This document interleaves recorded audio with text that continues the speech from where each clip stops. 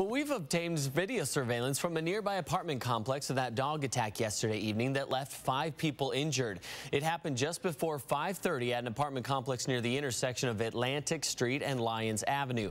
Neighbors say that the owner of the pit bull was playing with the dog inside his apartment when it snapped. He was trying to get the dog to stop and asked for the neighbor's assistance. When he left, the dog got out of the apartment and attacked another dog that was walking across the street. This is video surveillance from the complex next door. You can see several people trying to get control. Scraps and Spokane police came on scene and shot the dog after all other attempts were exhausted. A total of 5 people were injured. These attacks mark the 3rd one in just 1 week. KXLY's Allie Norton is working for you tonight on why it's happening so often and how it can be prevented. Allie? Aaron, local animal experts say that pit bulls are a really accessible dog, and they oftentimes end up with people who don't properly train them. Now, that being said, they also say that if it does come down to it, there are warning signs the animal will show before it does bite.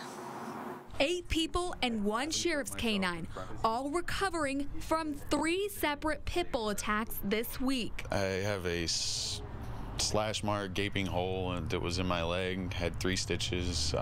My hand is completely torn up, stitch on the bottom of my wrist. James Betzinger was one of 5 people involved in last night's attack. On Monday, a sheriff's canine was attacked during a foot pursuit. And last Thursday, 3 people, including an 8-year-old girl, were also injured after police say neighborhood kids let out 2 pit bulls out of the backyard. His face was torn up, his arm was torn up, he had blood everywhere. So how can these incidents be prevented? Jamie McAtee, founder of Rescue for All, says it's all about the owner, showing the dog, no matter what breed, how to become a proper member of the family by teaching them what is acceptable and what isn't. And that's through positive reinforcement and, never a heavy hand. It's always love and kindness. The saying goes, you can't teach an old dog new tricks.